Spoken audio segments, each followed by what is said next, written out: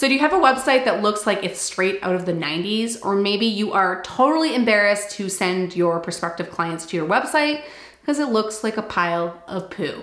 So in this video, I'm going to teach you the 5 things that you need to include on the homepage of your website. And before we get started, I'm just gonna ask you to do one quick thing. Make sure to subscribe to my channel, hit the bell so that you get notified when I post videos like this every single Thursday. So if you are a coach working in the online health and wellness space, I will teach you how to build your business on this channel. Okay, so I have probably changed my website at least 5 times in my business over the course of the past 6 years. I have learned a lot from all these edits I've made, and I recently worked with a website expert and branding expert to completely redo my website. So at this point, I have a really good idea of what your homepage should include in order for you to be proud of your website, but also give prospective clients the right information when they land on your site.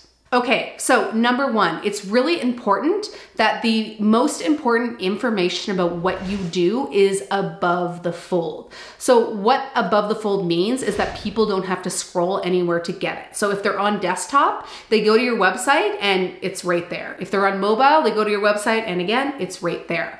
Now, what you want to put in this sort of above the fold spot is a photo of you and what you do and who you help. So for example, if you're an anxiety coach, it'll be a picture of you and you'll say, I help men in their 30s reverse anxiety holistically or something like that. And the point of that is for anyone who is landing on your website, they should know immediately if the website is for them or not. So you really want this polarizing vision above the fold. So people are either like, I'm in, I'm out, right? There's none of this, not sure, who is this for? I'm confused, what does this person do? You don't want that, you want it to be really polarizing. And so you basically wanna send people in one of 2 directions. So that's tip number 1, and that is the above the fold. Number 2 is to put your free offer just below that. So your free offer can also be on the above the fold section, or it can be just a little bit below, but this is gonna be your freebie, your lead magnet, your free opt-in, whatever you wanna call it. And this is where you give away something of high value in exchange for that person's email address. The most important thing that you do in your business is build your email list, and people don't really want to give it up for free these days, right? They don't want to just give up their email address. The inbox is a massive stress. People get hundreds of emails. And so in order for people to be willing to give you their email address, you got to make it good. So make it very high quality, super juicy. And once you've done that, you can have your little opt-in to get your freebie and to get people onto your email list. The next thing that's really important to have on your website homepage are testimonials, right? I know that when I buy any product on Amazon or wherever I'm buying it, I am always going straight to the reviews. I wanna see what other people have said about the product, and I will actually make the decision to purchase based off of the reviews. Now, that's gonna be true for the coaching industry as well. People wanna see that you have helped other people. They wanna see that you've worked with clients, that you've gotten people the result that you are promising them, right? If you're brand new, that's okay, you can skip this part, but it's really important that as you work with clients, you make a really concerted effort to get testimonials. Something that I find works really well is actually creating a form. You can use something like Google Forms that's totally free, where you just ask people a few questions so that you're not just entirely leaving it up to them to write something, because sometimes people just don't know what to write. So the thing I love about the form is you guide people through and you tell them exactly what you want to know.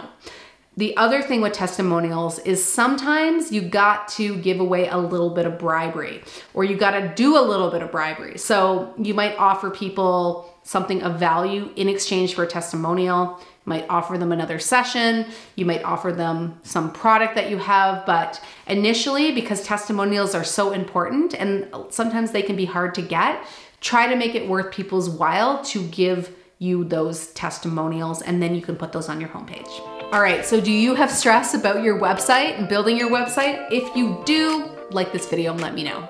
Okay, so the next thing you need to have on your homepage is a quick about you. And this usually really confuses people, but it's not really about you, it's about them, okay? So any about me page is really more about them. So yes, you can tell your story, you can say a little bit about yourself, but really what you wanna be saying on your homepage is how you can help them. So what do you do and why should they care? How can you help them? The about you is your mission, how you help them, and why you're passionate about it. So make it about them as much as possible. It should be intriguing. It should make them want to spend a little bit more time on your website.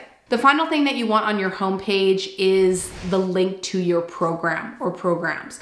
Maybe you have a few different options for programs, or maybe you just have one, but this is a really good place to talk a little bit about your program. Please do not list the features. So features would be like the intake session, the follow-up appointments, the lab tests, the videos, the Facebook group, whatever is included.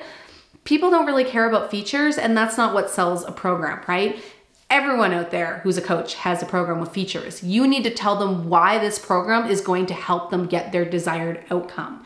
So for example, if you help solve people's anxiety, you want to tell them how this program is unlike other programs out there, and it will actually help them reverse or heal their anxiety. So focus on the benefit and the outcome. And you just want to do a quick blurb, and then you can link to a page that gives a bit more of a comprehensive overview of those programs. Okay, so that's basically what you want to include on a homepage. So remember, the most important information, who you are and what you do, is above the fold with the free opt-in to get onto your email list. You want to pepper some testimonials if you have them throughout that page. You want to have a little bit about you, a little bit about your programs, and that's really all you need. Now, if you're brand new and you're super confused about the website, you're trying to build it yourself, I actually recommend that you don't do that at all. You can use a tool called Canva. Love Canva. If you don't already use it, definitely go get it because it's a game changer.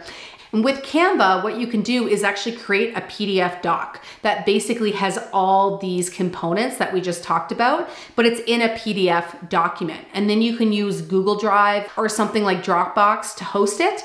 And then when people want more information, you just link to the PDF, which basically just looks like a website. It's just not.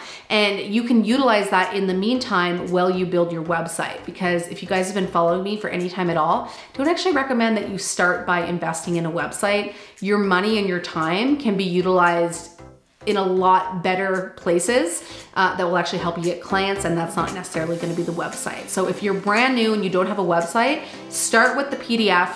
And if you're a little bit further along and you're ready to start building on a website, definitely make sure to include these things on your homepage. And if you like this video, let me know by liking it, subscribing to my channel, and share it with all your business besties. And thank you so much for tuning in, and I will see you in the next video on Thursday.